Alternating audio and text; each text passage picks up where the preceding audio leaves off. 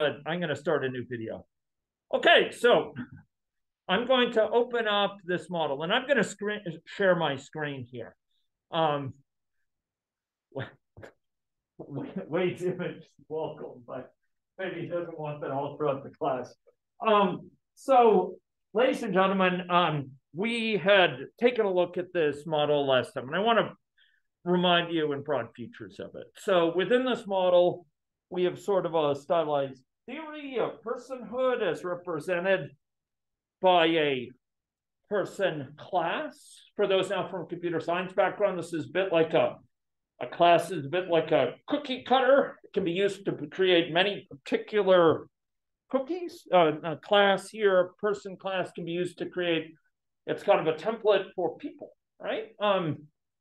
So we have the person class, and this person class, for tenets of object-oriented programming, wraps up in one place the characteristics or attributes of that person, their properties such as their color, their location, but it also captures their behavior. Now, I got a question last time, okay, so this is based on Java, like where's the for loop here? Like, where's the if statement? What is this? Like, it turns out that the world of programming languages is a broad one. Like, the world of having specifications of behavior in a precise enough way to be executable, to be runnable, is a broad one. There's many types of languages out there. Some of you are in 340 right now. How many are in 340 right now? Okay, I salute you. 340 will expose you, I think, to Scala and to Prolog. Is that right? Yeah. Two fine languages, quite different from Java. Scala is one of my favorites. And there are visual programming languages which use graphical representation. It turns out that this is an example of a visual programming language that is based on UML, Unified Modeling Language, used in software engineering. Yeah. And this is what's called a state chart. And it depicts at once possible states a person could be in, the actions that change the states, those are these transitions, and the rules that govern whether or not that action will take place, will fire, right? Or when it will fire. For example, this occurs with a certain rate, a certain chance per unit time, a so-called hazard rate. This is it's actually not a probability, it's a probability density. It's a temporal probability density for those more comfortable with math concepts. It's a chance per unit time, in this case, per day. It's over here hidden by this widget, per day. That they will go from the infectious state to the recovered state. So at any one time, a person is either susceptible or they're infectious or they're recovered. And over time, they will evolve according to these transitions.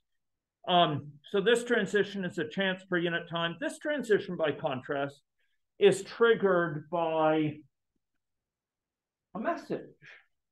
And that message will represent something in the model. Does anyone want to posit a guess, surmise what that might represent? This transition? That's a transmission of infection. Yes, it's transmission of infection. Exactly. And what might that message be? What? Most people are getting infected. Yeah, so it's one person transmitting infection to another, like spreading it. Like if I were to pull down my mask and cough or something, and you were to get infected from that. Yeah, so it's through contact. There's a transmission of, in this case, a pathogen. Later we'll see that for influence, rumors, and spread of ideas and innovation and so on. But here we spread a pathogen. So someone is susceptible, boom, they get exposed by someone else and they become infected. And you'll notice in the who's infecting them, who's infecting the susceptible. Anyone tell me who does it take? It takes two to tango. Who infects is susceptible? An infected person. So a person who's susceptible gets exposed and becomes infectious, but there needs to be somewhere else in contact with them. An infectious person would be here, right? That would be a different person. And that person, while in that state, undergoes contact. You could kind of move this around and, you know, I can label if you want it, but there's contact. So you notice while they're in this state with a certain rate, and I'm not going to explain why this is right now, but you can trust that it's that there's a reason for it. So that's anyway. So they're sending an infection message, okay, and this infection message here is what exposes other people to pathogen. And if that other person that they expose, that other neighbor of theirs, neighbor in space, north, south, east, west, if that other neighbor is exposed, if that neighbor happens to be susceptible, they would get infected.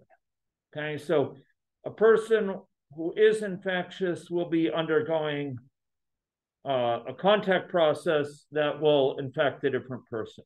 This is describing a process of, as we call it in health, a natural history of infection, by which someone might go from this state to this state to this state. And it describes this little theory. Well, when someone's infectious, they contact others with a certain rate, and they send a message to they periodically at this rate send messages to other people, okay, to infect them. I want to chat with Wade about that at some point, but in any case, so this is the process here. Now, these people are not, as I've been alluding, they're not solitudes. They're placed in an overall environment which goes by the name of Maine. And that overall environment is kind of the overall global world in which they're placed. It's the stage on which they strut, these agents. And agents are placed in here, and their location is actually indicated by these little sort of areas there, and you can actually see it in person. There's a little rectangle up here. So they're placed in this environment and arrayed in an environment. And if you go and look in Maine and you were to scroll down here, you could see space and network. They're arranged in a certain regular layout, and they have 8 neighbors: north, south, east, west, northeast, southwest, southeast, and northwest. And by being placed in with these neighbors, they're in contact with those neighbors, and infectious people can spread it. Okay, so this is the idea. So this is a model of infection spread, and at the very start of this model, on startup, there's a delivery to a random agent that starts them infected. Okay, so here we have the elements of infection spread in a model. We have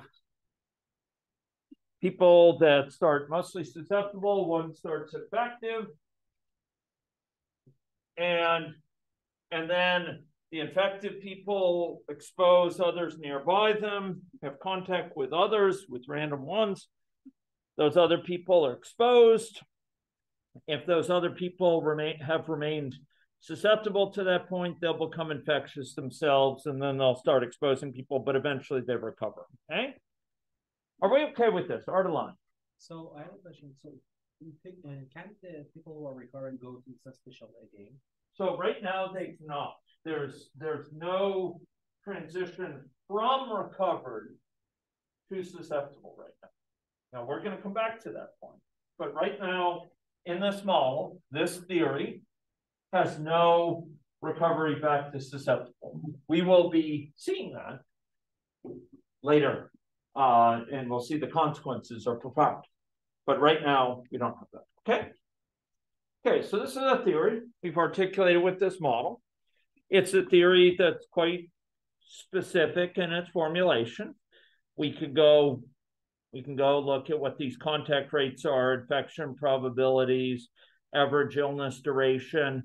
Those are actually specified as what are called parameters in Maine. And we can run this model with different assumptions about this. So here's the so-called baseline.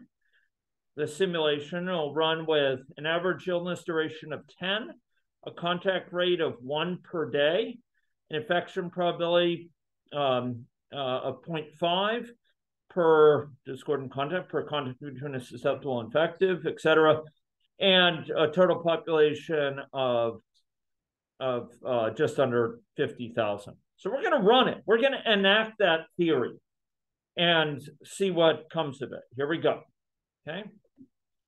So we're going to run it. I've started it here, and it's going to start. You see it down here starting off. Now, yours may start somewhere different, and I'll come back to that point. But you notice it spreading out. So again, what's going on here? Can anyone say? Yellow is, and you'll see the colors aligned with how it's presented here. Yellow is susceptible, red is infectious, and gray is recovered. So can anyone describe roughly what's going on here? Yeah. Name again? Oh. The entire population starts out as susceptible. Good. And one random person gets infected and spreads it to another and spreads it to another and spreads it to another. Good. Eventually, determined like based on the rate of recovery, the person heals, and then there's the grade, and that continues until the whole thing. Good. Good. Good. So that's exactly right. We have this infection process going on. And I had noted last time, as we ran this, that there are some qualitative features of this, some visual features that come out that are, striking, right? So we see kind of a ring of swords going out. There's kind of a band around it of more red and less red internally. It's mostly gray in there. Those features were not programmed into the model. There's nothing in them that said make an expanding ring, right? There's nothing that said make the outer part of the ring more red than the internal part, make it mostly gray internally. Instead, these features are, and I'm looking for a word from you folks. You heard it during the video. It begins with E. Yes, in the back? Emergent. So we call something, we term something as giving rise to emergence if it has properties for the whole that can't be found in any of the parts, any of the pieces, any one of those pieces. So we could go search this model all day for something about a ring and where it tells us about the ring and how thick the ring is. And we wouldn't find it because there's nothing that it pre-specifies about the ring. The ring is generated by the interaction of all these assumptions. That gives rise to this emergent process, which has this behavior that can't be reduced to any a single one of its parts. Does it depend? I'll be with you just a second. Does it depend on the fact that they have a infectious state? You bet it does. Does it depend on the fact there's a susceptible state? Yeah. Does it depend on the fact the infectious state is communicating infection to neighbors? You bet. Does it depend on the fact that each person can communicate to the 8 neighbors around it? Absolutely. Does it depend on the fact that the recovereds cannot go back to susceptible? You bet it does. But it's a result of all of those being entangled, right? It gives rise to this. Do you see that?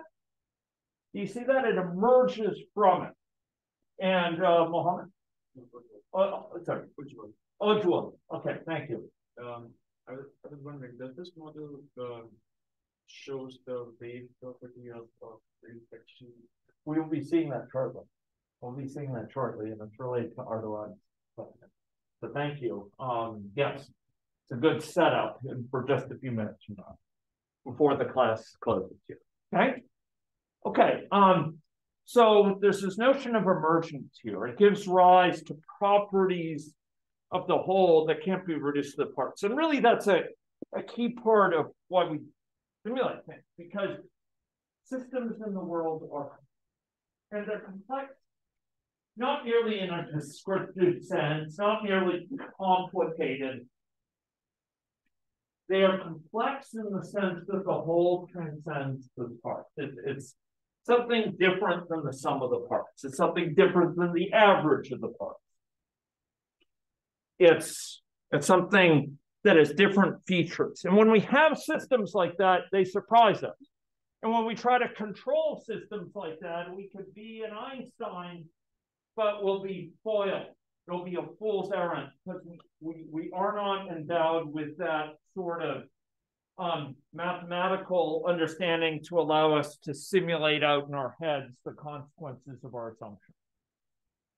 With simulation models, we have an assistant. It's like a crutch or a boot or a cane provides assistance to someone who has a broken leg or a broken foot. It's a prosthesis for the mind. It helps us achieve closer to full functionality despite our natural limitations, just like a cane or a crutch lets us get around despite having a broken leg or broken foot. It's a learning prosthesis. And it's because of this surprising behavior, this emergent behavior, that we often get whacked on the head if we don't have these things, because we'll get blowback. We'll undertake a policy and it will blow back in our face. There'll be unexpected things that are generated, and we end up in a situation worse off. For example, you lower the amount of nicotine in cigarettes in hopes that it will make people less addicted, and they end up smoking more cigarettes to get the same nicotine. And they get even worse exposure to the carcinogen because of that, right? That's an example of a blowback. You know, it's a decision that probably did net harm. Or you lower the tar in cigarettes thinking, well, smokers are less exposed to cancer-causing compounds. What could go wrong? And you find, well, more people continue smoking instead of quitting. And again, you get blowback. So it behooves us, when we're dealing with complex systems, proceed judiciously, to try to inform our decisions with decision-making tools that help us make better decisions, make more informed decisions, more judicious decisions. Okay. Now, this is a consequence of this. I'd like to play this out a little bit more, but I'd like to draw your attention up here to the top. And I'm going to run this for a little bit more, about twice this time, to about time 50, okay? Here we go. So it's running out. And we can actually speed it up with this if we want to, but it's easy to speed it up too much. I'm going to speed up. Now it's 2 times the speed. And time is ticking on. Okay, there we go. So it's going up to about time 50, and I'm stopping it here. Okay, I'm pausing it. Okay, so here we are. We have a count of infectious people here, a count of recovered here, and a count of susceptible here. Time 50. Anyone want to surmise? Right now we have about 5,000 people infectious out of this 50 or so thousand. How many people do you think will be infectious at time 100? Anyone want to guess? Okay, so the one idea is maybe it's exponential, because maybe one person might infect 4 more, who each infect 4, who each infect 4, and you get this doubling on, right? Even if it just went two, one infects infects two people, and each of them infect two, become 4, and then 8, and then 16, and 32, and so on. All those powers of 2 computer scientists should love. Yes. Can you see the yellow area? Oh. I just want to see how close the edge is. Yeah, good question. Okay, there we go. Okay, and your name? Ben. And Alex here? I think it'll stay relatively stable and then taper off at some point. Okay, so some different theories here, and Ben, did you want to? I think it'll accelerate until that one of those edges, edge of the board, and then we'll start seeing it plateau off. Okay. And then it'll start dropping after that. Okay. I like the thinking going on here, Adelan. I mean, as we say, if we consider this in the COVID-19 thing, we will have different spikes. So, for example, because when people get infected, they think like that because of the beliefs that they won't be infected again, so they remove masks and they come together, and there will be another inspection or another version of COVID-19 will emerge that kind of the people who are infected still they can be suspicious to that to get that new COVID-19 just like that. The new variant. So the new spike will happen. So I think the pattern will happen all over again. I mean, it's just like a normal cough or sore throat that people get impulsively every single year, because people will always get it. This pattern will never get to a 0 or a very short number. It always spikes. Okay. It matters like how much we can kind of make sure that this spike doesn't get bigger as just like its original version. Okay, so I heard some subtle thinking there, but some of those a lot of those matters aren't in this model right now, right? Like right now, this is like as simple as it can get, like, because people don't even get infected twice, right? They can stay forever recovered, right? And because they stay forever recovered, they're not going to get infected again. And so the capacity of this model right now to show the waves is limited. And what I'm hearing is some things like from Ben's side about it maxing out and Alex's side that are showing, well, okay, now it's going down. And what I heard is from Alex's comments earlier that for a while there'll still be infected people around because they're still sitting here, but the number is going down right now. And we're going to get to Ardalan, something closer to Ardalan's idea in a little bit. And somewhere in here, there is one lucky person, right? One person who dodged it all and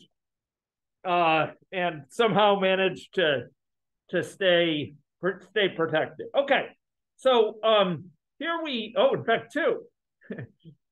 She has a friend down there. Okay, that's awesome. Okay, now what I'd like to do is to ask, okay, and I'm watching the time here. Suppose we were to refine this theory. So some of you here know that I was the chief modeler for the province. I was borrowed by the health system at the beginning of the pandemic to serve our health system, along with a large part of my life, including WAVE, which is a leading role. And I served in that role for a year, a little bit more than a year, meeting a couple times a week, typically with Dr. Shahab and meeting with others throughout the health authority planning. And one of the questions that was asked to me early on was an outbreak in the Wash in Saskatchewan's north. And the outbreak was being managed through door-to-door screening, and they were looking to any guidance we could give them for models. WAVE played a big role in this as well. One of the questions I was asked is, well, what if COVID-19, what if you can get infected more than once? What would that imply if you don't have permanent immunity when you're infected? And I heard that from Ardalan earlier. I think that's a really interesting question. Suppose we wanted to modify this theory. It's a theory, right? It's not necessarily correct, but it helps us understand the implications of that theory. But what if we wanted to examine this case of if we could now say suppose people could be infected more than once. Suppose people could get infected not just one time but multiple times. How might we modify that model to allow people to get infected more than once? And I am name help me. Ojwul? Ojwul. Yes. Yes. And so idea? So if a person has recovered, they probably have developed some sort of immunity towards it too. So it won't be same as the first time. Okay. So there may be some rate they can get susceptible or Okay. And excellent. Ardalan. So they won't necessarily turn to, I mean, it depends to look at it this way. So for example, they are recovered, they technically return to the suspicious that, yes, they will get it again. But sometimes they even get to the infection without getting back to their. Okay, so that's an interesting thing. Let's look at these as time allows one at a time. So I first want to add this one where they can go back to susceptible, okay? And let's see the consequences. We'll look at this one where they can go directly back, get infected again a bit later, okay? And I think that's an interesting one. So I'm going to go to the palette over here. Do you see this palette?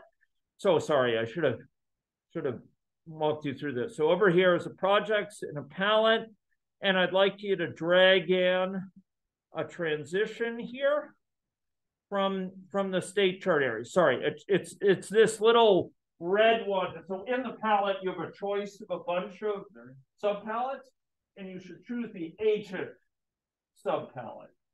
And from the agent subpalette, there's a state chart area, and I dragged in one of the transitions there. So I'll do it again. I'm going to drag it in, and be careful with this. I'm going to hitch it up so that it is docked with this recovered. You see green, it turns green. Ladies and gentlemen, green is the color and state charts are the game. You need to make sure this is docked, okay? So this should be green. Green is good. And then you drag it over here. So the downstream arrow side goes to susceptible. Make sure it's pointed the right way. The pointy end is up. And I'm going to, just for aesthetic sakes, I'm going to double click on this and cause a little blibbit to appear, and I'm going to drag it, okay, like that. And you can click on multiple places and make it real beauty-like if you want to, but I'm going to leave it like this for the moment, okay, in the interest of time. Okay, so how did I do that? I went up to the palette, I went to the agent, I went to drag a transition, and I put it here. Now, this specifies an action that allows them to go from recovered to susceptible. But there needs to be a rule associated with it. Right now, it says triggered by timeout. I want to change that. I want to make it a rate transition. Actually, let's keep it a timeout. We'll first start it with a timeout, and it'll be a timeout of 150 days. Okay, I'm actually going to change this. I apologize, but I'm going to make it a timeout of 100 days. Okay, 100 days. There we go. Okay, so I changed this to be fired once they've been exactly in the recovered state for 100 days. Okay, you okay with that? Okay, let's run it. Let's enact the consequences of that theory. We've just changed our theory, and we're going to run the simulation, and we're going to see what happens. Okay. Okay, so 100 days after being infected, people are going to be susceptible. Exactly 100 days. So I'm going to run it, and I'm gonna zoom out down here just so I can see it. I went over to this developer panel over here, which you can get up here if you push this button here, and I did zoom out here. Okay, so here we go. It's time 17 days, 18 days. Do you see anything different yet? Anyone see anything different yet? No, why not? Because it's not the first spike. Yeah, they haven't yet had a chance to be recovered long enough to become susceptible, right? They need 100 days here, right? 100 days. Okay. Okay, so when's the first time we'd expect any difference?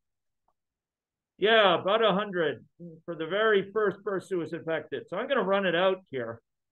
And here we are. Okay, it's approaching 75, 80. Okay, 86. Okay, here we go. What do you think's going to start happening? Huh? What's that? Again, in the middle, near the start, it's again. Okay, okay. So what do you think's going to happen? So, it's a race condition, right? Okay, there you go. Oh, God. Here's the new wave. Omicron. It's got us. Okay. Yes, Ardalai. So why it started from two different places? Like last time it started from one place, now it started from two places. Why do you think it started from multiple places? Anyone want to say? Yeah, some people didn't have a chance to recover. And your name, sir? Tony. Tony. So like the susceptible, like is the span and it sort of contact with the infection in people. Yes. That's why they start to spread. Oh, okay. That's right. And so these people who were recovered become susceptible in many places, right? And so happens that some of them are in contact with these recovereds. Now, what do you think this graph looks like up above that counts the number of people who are infected? Yeah. Oh God. Oh no, not again. Not again. XBB 1.5.